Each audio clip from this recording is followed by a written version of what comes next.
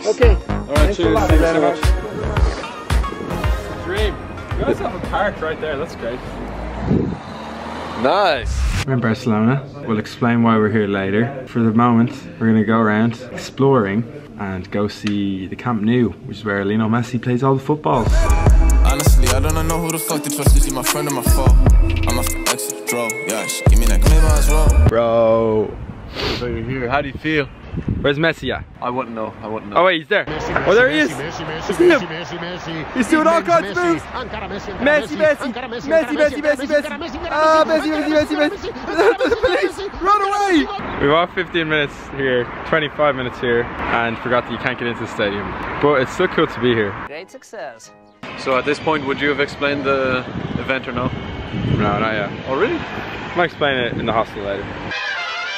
So tomorrow, I'm doing a speech here in Barcelona. It's for a conference called Digital Child Mental Health 2020. My talk is on how technology can help mental health. Talking around my experience with YouTube and how videos have helped me build my confidence. Super excited to do this. It's the first time I've done a speech of this kind in front of academics, and Dara's here with me to help make the promo video of it, record the talk, and I'm probably going to have a snippet of it in this vlog. Almost midnight now here in Barcelona, and we're going to be up bright and early in the morning to go out to the conference. That's so exciting. And then we fly home to Ireland tomorrow night, so it's very quick. It's not really 48, it's like 30 something hours. It's like 39.6. We're sleeping for 7 hours of that. And then we're getting back to bed. In Ireland. Because Dublin. So are you excited? Are you scared? I am a little bit nervous because like everybody else is going to be talking has done a lot of research, whereas my stuff is all anecdotal, just talking about my life, I guess. But it's going to be great. I think you're going to do fine. Thanks, Dara.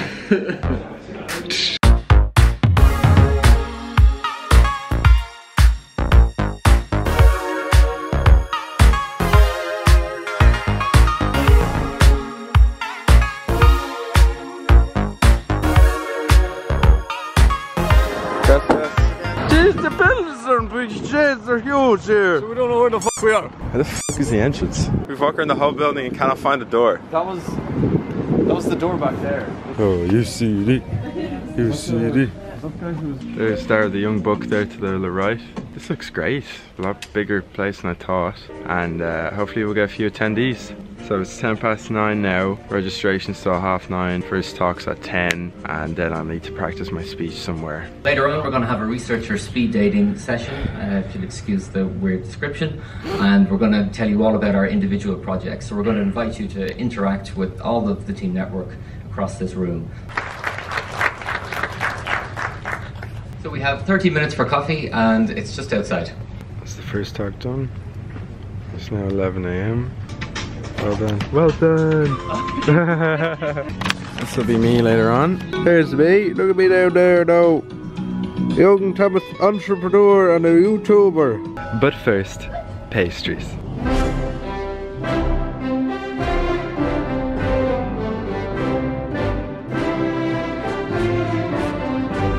So talk number 2 is going to happen now in a minute. I'm going to chill out here in this back room and practice. Mine's only a 30-minute slot. Everybody else has 60-minute slots. It seems quite scary to talk for 30 minutes. Honestly, I don't know who the fuck to trust. Is he my friend or my foe? I'm a exit draw. Yeah, give me that claim as well. It was sort of funny when Darren McCashin sent me an email saying he was organising this conference, because when I thought of what people were going to talk about, I was like, they're academics. Like, what value could I bring to, a crowd of people who have done a lot more research than me, people who are a lot smarter than me. But I guess when I thought of it more and more, and the thing that Dara brought to me was, I guess I'm giving a youth's perspective in that since the age of 12, I know I still look 12, but I'm 22 now. Since the age of 12, I've been making content online. So I've not only been a consumer of social media and been managing my mental health, but I've also been a producer as well, someone who's actively tried to build a following, and I've learned a lot of lessons along the way, and I think it would be interesting to just share my story with you guys and then delve into some fun stuff at the end, like how to make a viral video. Doesn't that sound cool? I can hear oohs in the audience already. Yeah, so let's begin, which is going to be about, oh boom, there's me, look at that. I'm 12 there, don't I look great? I haven't really changed at all, have I? But I guess to start from the start, this is around 2011. I was on a holiday with my parents, and my dad had this handy cam which he was filming my sisters with. We're in the south of France, and there was this viral video at the time which was a meme of Justin Bieber. So I was like, oh, it'd be hilarious if I recreated this meme. So I went into my room, got my sister to hold the camera, created this little video, came home from my holidays, edited it on my laptop, and I was like, this is going to be my first YouTube video. I was all chuffed with myself, thought it was great, brought it to my dad. Absolutely cannot post that, Thomas. That is very, very embarrassing. So obviously I was devastated. But at the time I was playing cricket quite heavily, and he said, if you make something more educational, I'll allow you to post that because I can see how that can be valuable to other people. So I was like, this is perfect. At the time, and I guess this is something I'll come back to later, I didn't really know why I wanted to post, and my mom kept saying to me, why do you want to post? I was posting like every 2 weeks, and I actually didn't really understand why, but all I knew was I really wanted to do it. So what I used to do was, I'd go into Google, I'd type in search terms for cricket, how to bat, how to field, how to bowl. I'd literally rip the information off Wikipedia, because I'm 12 and I know nothing about cricket, and I'd put it into a script, edit it on my laptop, and then post the video. And this is what I did basically from the age of 12 to 14, and the channel got 246,000 views. I took this last night, over the course of like a year and a half. It was mainly because there was nobody making tutorials when it came to cricket, and it was sort of like a niche that was underserved. Of those 246,000 views, 130,000 of them were from India. So it's, I guess, the beauty of the internet. You have no idea sometimes where your fan base can come from. There was so many kids in India who were just, they're really just getting access to internet now, but they were just getting access to internet, and they genuinely thought I was some guru of cricket when I was 12. I used to get back then YouTube, you could get like direct messages, and I'd get really long comments about how the videos had changed their lives in very broken English, so I didn't really understand what they were saying. But this was sort of my first foray into it. Does another thing come up? Oh yeah. So I guess after this, I was 14 now, so everybody remembers when they were 14. It's a very awkward age, social pressures on you, you're going to discos, you're trying to get with girls and stuff. And I was in an all-boys school, and I was getting a lot of pushback from the videos, people saying stuff behind my back, and I was starting to second guess myself.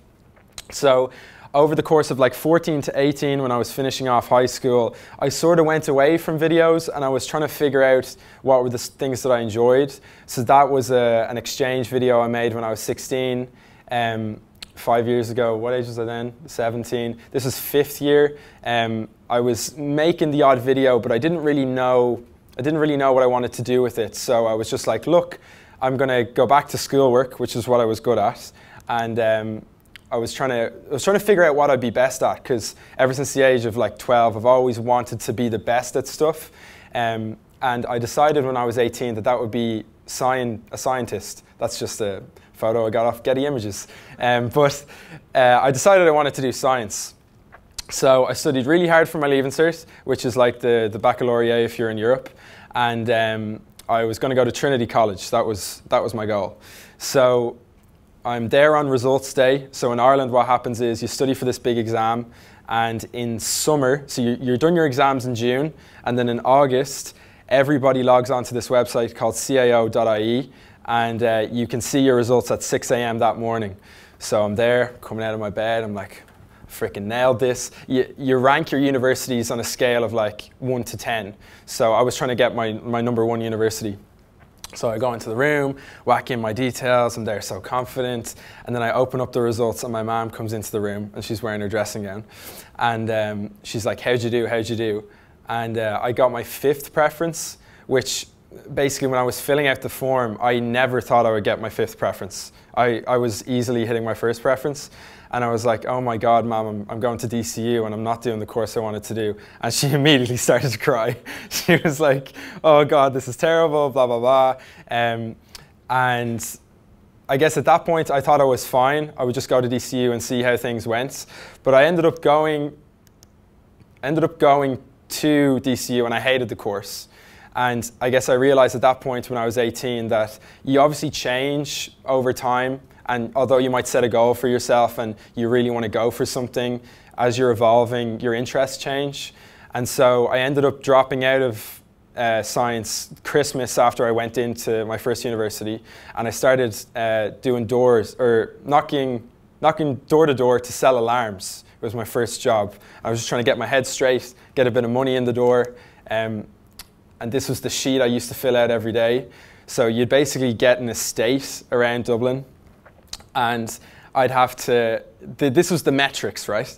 100 houses, this is what the manager told me, which I never fulfilled this criteria. 100 houses, 25 answers, 5 people you do a pitch to, 1 person you get a sale with. That didn't really work out for me that often, but this is what I did for 4 or 5 months. I started to actually get quite fat.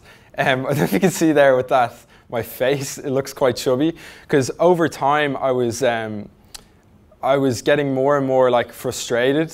My parents were like, what are you doing? Because it was completely commission based. So I'd only get money if I made a sale. And I was working from 3 p.m. till midnight every day. And I'd come home late and my mom would be like, what are you doing? Are you going back to college? I used to eat donuts in my old university before going to work because I was just so sad and I didn't really know where I was at, I guess.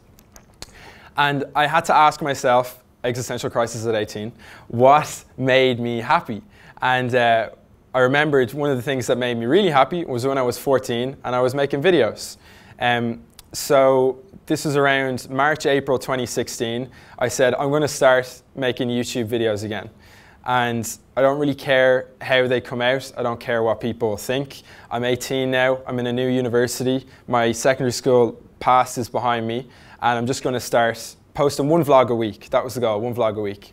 So there's me when I was 18 in Amsterdam vlogging. So that's what I started to do. I might just go back to this. I basically started to vlog. So I reapplied for the CAO to do business. I went into UCD, which is the place I've been there for 3 to 4 years. And I started doing vlogs 3 times a week. So in my first year in college, I made 100 videos. I was just making videos. I was a new Thomas. I wasn't the previous Thomas. And I started building a set of skills unbeknownst to myself that I didn't really realize. So like video completely changed my life. And I guess if I was to distill it down into 3 things, it was these 3 things. So number 1, it gave me self-confidence. So vlogging as a medium is one where you talk to your camera directly, and over time it just gave me a lot of self-confidence. And I guess how I view self-confidence is your ability to make decisions when the pressure is on. And I guess vlogging for me was performing in stressful situations on a consistent basis, and that made me a much better performer.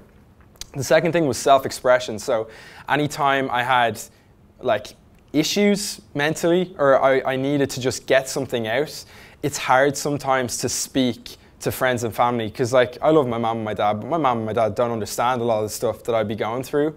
And speaking to a camera was like an outlet where it would never talk back to you, it would only listen. And it gave me a great way to get my thoughts sort of out into the world. And I found that when I shared them on the internet, the magnitude, or sort of the emotional weight it had on me completely dissolved. And that was something that sharing content online really allowed me to have. And then the last thing was self-discipline. So at this point in time, I've posted over 200 videos in college. It's been going on for probably the past 4 years. There's been many times where videos didn't get a lot of views. There's been many times where I didn't really know why I was doing it. There was points at which motivation was really lacking. But I always set a goal for myself that I would post a certain amount of times a week. And that sort of translated into many different areas of my life. It translated into fitness, it translated into academics. It gave me a whole plethora of skills which I never would have known if we were to look back when I was 14, first started making cricket videos. I never would have understood the stuff it sort of would have given me. So with all the good sides, there's obviously downsides. And these were 3 that I find quite prevalent, definitely amongst the student community. And also, in terms of my audience, it's quite young people. So it would be anybody between the age of like 12 to 16. So if you can imagine, if I'm vlogging in college and you're someone who hasn't been to college yet, I come across as someone who's like, who knows all the stuff and is like a bit of a guru. So they would sort of be my audience. The first one would be, this is actually a screenshot from like a few months ago. The first one would be insecurity around numbers. So this is like some YouTube stats, but this can relate to Instagram when you don't get many likes or when you put up a post and it doesn't get the engagement that you thought it would get. For me as a YouTuber, when I post a video and it doesn't get a lot of views, it affects me no matter what anybody says. You know, people might say, I'd still be posting videos if nobody watched. I don't think that's true. I think if in the YouTube game anyway, you're constantly trying to get more views, you want more attention on you. And when a video does really well and you get a lot of views, I feel great. And when it doesn't go so well and views are down, I'm questioning what went wrong, what could I do better, how do I get more clicks next time? I spend so much time with Dara figuring out all these questions. So that's one downside to it. I know this is a bit bad, sorry, but this is a comment that was put on my YouTube channel. Hateful comments, they happen all the time. Ironically, I had to go through so many different comments to find a bad one, but they are there, and unfortunately, you know, even though there might be 50 positive comments, it's the hateful comment that is the one that you tend to hold on to for some reason. It's the one that it starts to get in your head, and I think that's obviously a downside to social media. My viewpoint on it, though, would be that if you're putting yourself out there, you have to be willing to accept that that's just a part of the game that you're playing. If you don't want hateful comments, then you don't need to post anything because nobody's going to say anything about you. And then the last thing is attention span. So this is a goldfish. A goldfish has an attention span of about 9 seconds. And I think, I haven't done the proper research into this, but Google told me last night that current human attention span is around 6 seconds. Social media in general has, I think, really reduced our ability to be engaged with stuff for long periods of time. Now with the advent of TikTok, I'm sure you've all seen TikTok, it's like almost YouTube on steroids, how quickly you can flick through videos and barely even watch them. We're so used to just flicking culture. So I think that definitely plays a role in mental health as well. And I think it'll be interesting to see how my generation grows up, how they're able to cope with difficult tasks when they're in adulthood or in their professions. Are they able to actually work through, difficult tasks, or do they just say it's too hard and they give up? So, bonus. I'm going to be more interactive now. I've been talking way too long. So I've had one viral video. Now, Dara would say to me, this isn't a viral video. Not this Dara, my friend Dara here. He would say that this is not a viral video. This is a high-performing video.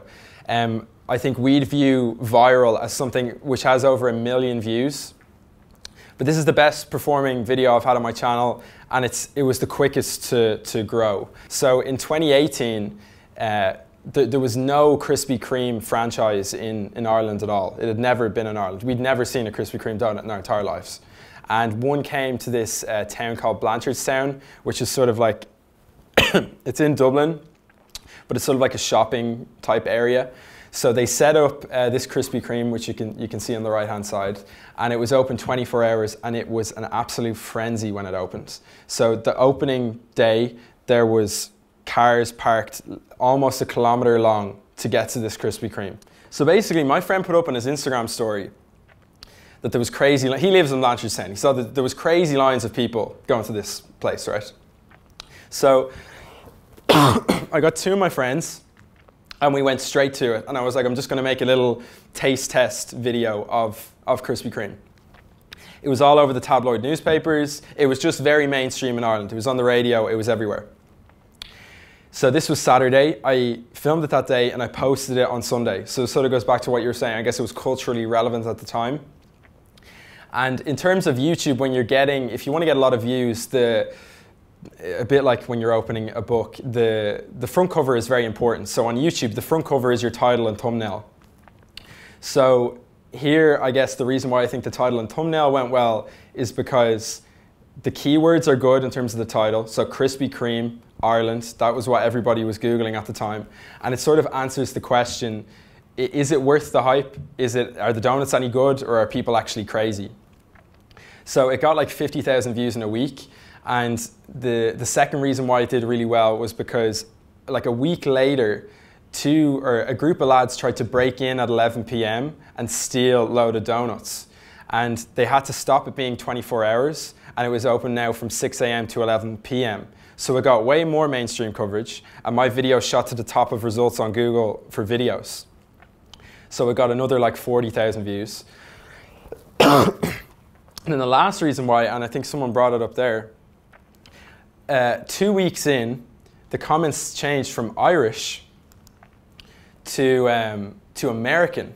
So if you can see the top right there, everybody in America who had a Krispy Kreme franchise near them, and these were all like older people, they started commenting on the video. So YouTube had obviously plucked it out of Ireland because it had seen it done really well and thrown it into America for anybody who had seen Krispy Kreme videos before. And that's why it sort of continued to grow. So it's sort of stalled now. It's been over a year.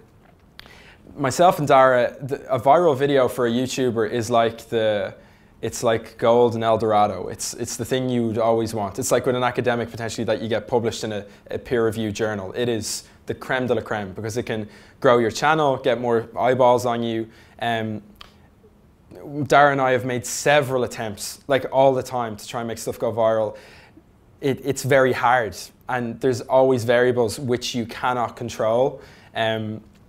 But that's, I guess, my experience of how that one did really well.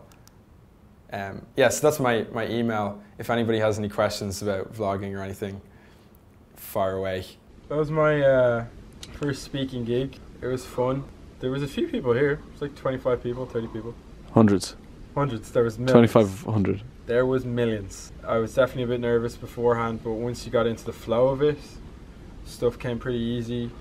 Man, you came off very natural, like straight away. It was good. Really? Yeah, yeah. Good. Like funny and energetic. That's not usually you. I really enjoy public speaking. I definitely think I'm good at it and I can get better. So I would enjoy doing more of these in the future.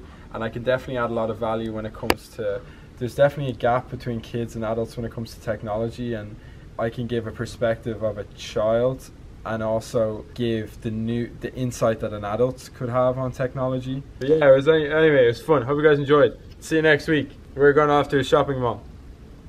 What are you going to buy? Underwear. Huge big ding dong. Oh my god, I hit you on the head. Honestly, I don't know who the fuck to trust. Is he my friend or my foe? I'm a exit. Do you like waffles? I like a waffle. Do you want the waffle right now? Yeah. Let's get the waffle.